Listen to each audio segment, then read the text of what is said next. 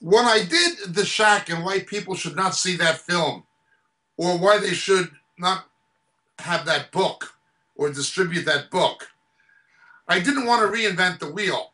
The fact of the matter is, there's been some excellent, excellent YouTube clips and other clips available freely online by some very insightful brethren in the faith who have addressed a number of valid issues concerning the shack theologically and doctrinally, and I didn't just want to repeat what they said.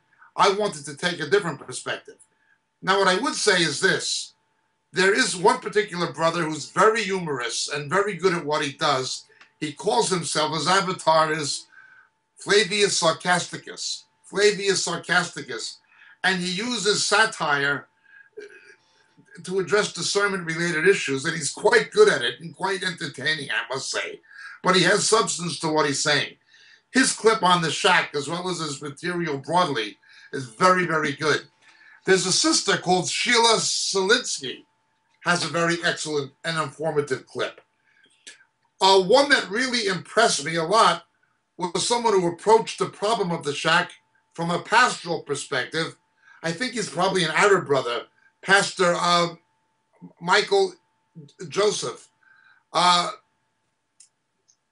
His clip is excellent also. He's looking at it again from a pastoral position. Also, Paul Flynn has quite a volume of material on the shack. All of these things are very good. All very good and much more information than you're going to get from me because, again, I see no reason to reinvent the wheel.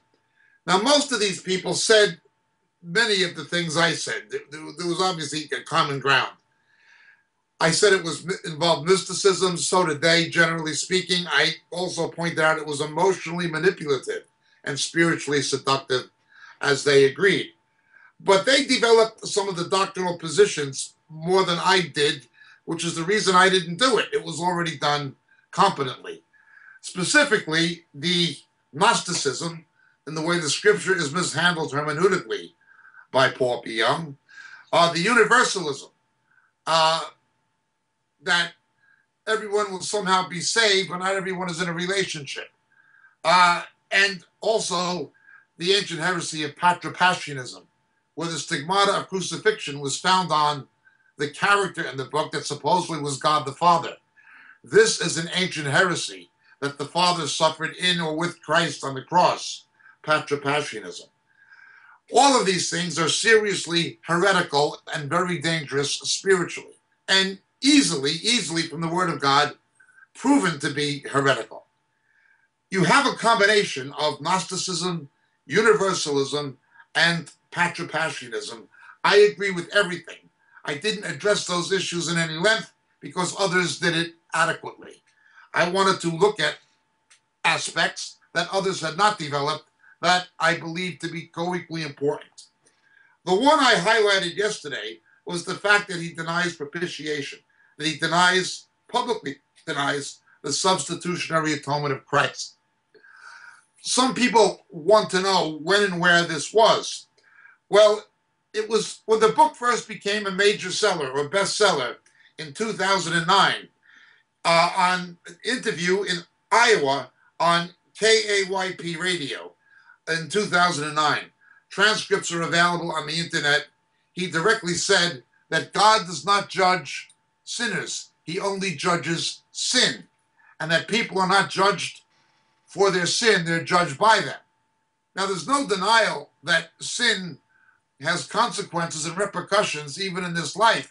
Certainly, God will use the repercussions of sin to correct his children, believers. There's no question that sin has a power to invoke consequences, negative consequences in itself. But to say that that's all and that God will not judge sin is absolutely false if you say he will not judge sin by judging the sinner. God judged Jesus in my place. God judged Jesus in your place. Anybody who says otherwise, as William P. Young did, the radio interview in 2009 on KAYP radio in Iowa, Anybody who says that is not by scriptural definition a Christian. Now, the fact that he denies propitiation, the fact that he denies substitutionary atonement, the fact that he denies that God poured out his wrath on Jesus instead of on us, that he judges sinners, not just sin, he judges sinners, is not by any scriptural definition a Christian. That should preclude and exclude anything else William P. Young says. The man is not, by scriptural definition, a child of God. At least he does not believe the true gospel of Jesus Christ. Again, we go to Galatians. He's an anathema, anathemazo. If an angel of God comes with another gospel, don't believe it, he's accursed. This man, unless he changes his false theology and his false gospel, he's accursed, and he's publicly misleading people with this. Now, that should have been sufficient for anybody. I totally agree with Paul Flynn, with Sister Sheila Selinsky. I agree with our brother Flavius Sarcasticus. I can't help but chuckling when I say it. I agree with all of these people. I agree with Eric Barger. I agree with other people who've warned about the shack. I agree with everything that was said by Lighthouse Trails. All of them are right. And of course, Pastor Michael Yosef's teaching is excellent, again, from a pastoral point of view, looking at the shack and wanting to protect the sheep from drinking the poison, from drinking the Kool-Aid, as it were, in a spiritual sense, metaphorically. All that is true. Gnosticism, universalism, patripassianism. But the fact that he does not believe in substitutionary atonement, he does not believe that God will judge sinners, only sin, is a denial of propitiation. He has another gospel, to the extent he has a gospel at all. This is the main problem.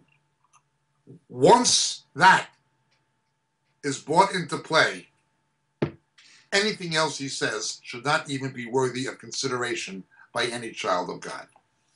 He does not believe that Jesus died in your place. Well, Jesus did die in your place, and he died in my place. Praise God. Otherwise, we would experience the eternal wrath of God that he took as a substitutionary atonement on the cross. This man does not believe the gospel and has publicly said so. Well, once again, let's move forward. There is another aspect of the shack that the other watchmen, the other brethren, the other discerning brethren who have sounded warnings from places of different emphasis have not included. I'm not sure why. I'm not faulting them for not including it. I'm just saying they've focused on the Gnosticism, the Universalism, and the Patripassianism, and rightly so. I have no criticism with what they've done, and I'm not criticizing them for leaving this out. But it is very important. We have to understand something. In the present climate of the church, where spiritual seduction in the last days multiplies, I've warned many times that Eastern religion is permeating Western Christendom. In the secular world, it's the New Age movement, but it's getting into the church. The Toronto experience was Kundalini Yoga, etc.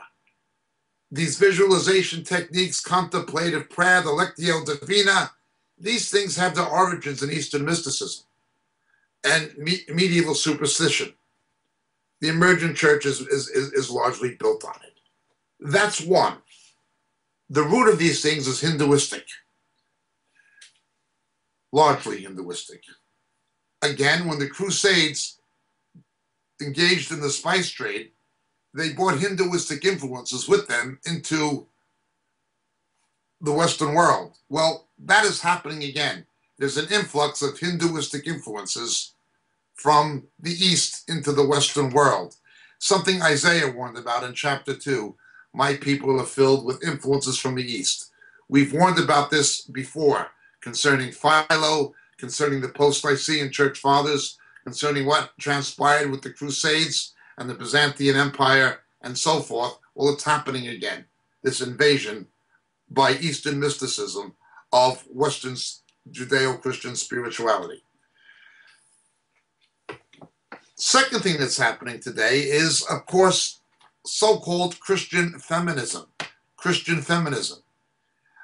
In the extreme liberal access, we have things like gender-neutral Bibles and addressing God as female and not wanting to include in scriptures, actually censoring the scriptures, things in Levitical or Deuteronomic legislation condemning homosexuality as unnatural and morally abominable, Romans chapter 1 and so forth, people taking these things out, actually taking them out of inclusive editions of the Bible. That's on the extreme. But there's an influx of Christian feminism even into evangelical circles. One very sinister book written by someone whose husband is Roger Foster, a man who I believe has distorted the teachings of Austin Sparks and has come into Dominion theology, and his hermeneutics are absolutely atrocious, is Roger Foster of the Ichthus Fellowship in England.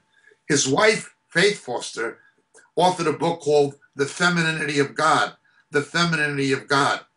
Now, this is a dangerous book. This is quite a dangerous book. If I was to have a list of books that have done tremendous damage to the body of Christ, The Celebration of Discipline, which is mysticism masquerading as Christianity, by Richard Foster would be one of them. Another, obviously, would be The Purpose-Driven Lie. Another would be The Shack. Another would be The God Chasers, Tommy Tenney. But certainly, another would be Faith Foster's book on the femininity of God, because it is aimed at subtly seducing evangelicals into a non-scriptural perspective of the male-female relationship in light of the divine nature. The husband is the head of the wife as Christ is the head of the church. We have an out-of-control woman who goes on diatribes against people like me simply because I say the husband is the head of the wife as Christ is the head of the church. Leadership is male. Women can have teaching ministries to other women, but should not teach joint congregations. And she reacts against this, obviously in part motivated by her own life circumstances. You'll see her ranting with nonsense on the internet. And she goes on and on. And although she has essentially the same eschatology as I do, she makes a big issue of the point that I believe the Holy Spirit is the restrainer. And decides I'm a heretic because of this. Well, the pre-trib people believe that also, and I don't think they're heretics because of that. I just think they're wrong as to the timing of the rapture. But what's really driving her is the fact that she can't teach without her head covered. And because of her own circumstances, this drives her and motivates her, thinking with her emotions explosively. This kind of feminism is getting into the church among evangelicals. It has not gained a lot of momentum in certain quarters, but in other quarters it most certainly, unfortunately, has. Well, let's observe the shack in light of these two trends, of Christian feminism and of Hinduism. Satan always counterfeits. The Hindu version of the Trinity is called the Holy Triumvirate. The Holy Triumvirate. It is actually a counterfeit of the Trinity, involving Brahma, Vishnu, and Shiva. Brahma, Vishnu, and Shiva. Has to do with the celebration of the Hindu feast of Diwali and so forth. But let's look at this nature of the Hindu Trinity. What you have is a gender confusion of the deities, of the gods within the Hindu polytheistic trinity.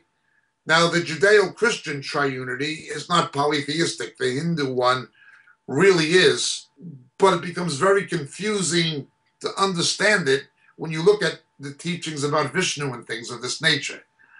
I would not be the best person to explain this. People saved, pastors saved out of Hinduism, or missionaries to the Hindus would be more apt than I am, but I've been to India, and I have a lot of fellowship and interaction with Hindu believers, and we do support a work in India, and I'm not ignorant of it. I'm just saying I'm not the most qualified person. But we have people in Moriel who are quite qualified. Tirthsand and others who were saved out of it. We have people who were Brahmins who were saved out of it, who were associated with Moriel, and they'll tell you exactly what I'm telling you. In the Hindu Trinity, Shiva has a female counterpart called Parvi, and somehow a union between the two creates another deity called Lakshmi, which is a hybrid of the two. This is the Hindu teaching of Ardhanarishvara, where a male appears as a female as a male.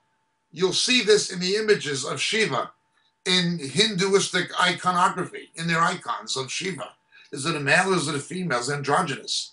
This androgynous identity of their gods. Well, in the Shak, you have the exact same thing. Jesus referred to the Holy Spirit as a he. In the Shak, it's an Asian woman.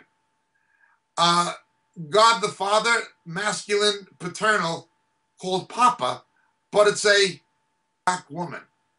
It doesn't matter the race, Asian, black, white, Caucasian, doesn't matter, Hispanic, none of that matters. What matters is God is portrayed as human. The Father is portrayed as human in a Patrapaschian way, even, in a Patrapaschian expression of humanity. And the confused gender, male, female, androgynous. He's Papa, but he's a woman. This is exactly what you see in Shiva. This is exactly what you see in the Hindu doctrine of Ardhanarishvara. It is Lakshmi. It is pure Hinduism. Now, that is what William P. Young, cognizantly or incognizantly, knowingly or unknowingly, is doing with the Judeo-Christian Trinity or triunity of the Godhead. It's purely Hinduistic. Now again, my blessings and my admiration to those brethren and sisters who've highlighted the Gnosticism, the Universalism, the Patrapaschianism. For my own perception, however, the first and foremost issue should be, in addition to those things which are valid and true and demonstrably true, and correctly pointed out by the brethren, the fact that he is a de facto denier of the doctrine of atonement. He does not believe in propitiation. Secondly, and co-equally, if not more importantly, is his view of the triunity of the Godhead and the divine nature, where you have the androgyny, the Hinduistic gender confusion. You do not see this kind of gender confusion in the Godhead in Scripture. The Father is never portrayed as feminine. Never happens. Jesus called the Holy Spirit a he. Jesus was a male. He did, by analogy, at one point, compare himself to a mother hen gathering her chicks, but in no sexual sense, in no double X chromosome sense. That's Hinduistic. And that's the Shak. The God of the Shak is not the Judeo-Christian God. The God that is the Trinity of the Shak is a Hinduistic God, small g. That's the reality. Once again, my name is Jacob Prasch. God bless and thank you for listening.